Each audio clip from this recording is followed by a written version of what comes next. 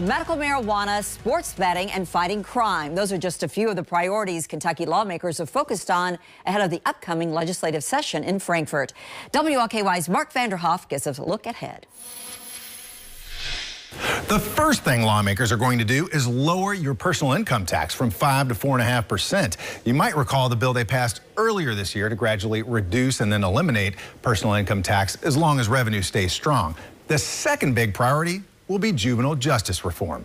We're effectively going to try to do three things because we know that the crime spike in Fayette County and in Jefferson County and other places, but especially there, is led by juvenile crime.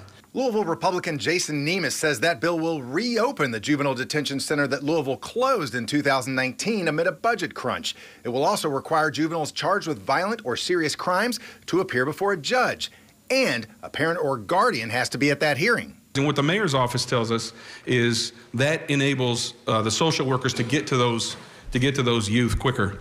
Oftentimes they're arrested and released before the social workers can get to them. So the odds are still uncertain for sports wagering, says Senate Majority Leader Damon Thayer. I am a strong advocate for it. I don't know if we have the votes. So asking me if I can shepherd something through, I don't know. I'm one vote.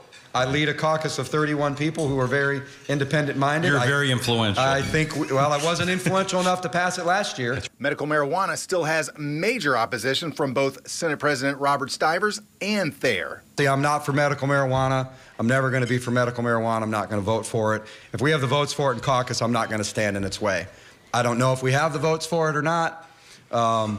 But, you know, I'm not going to be one of the ones voting for it. Nemes and Thayer were also asked about a rape and incest exception for the state's abortion ban.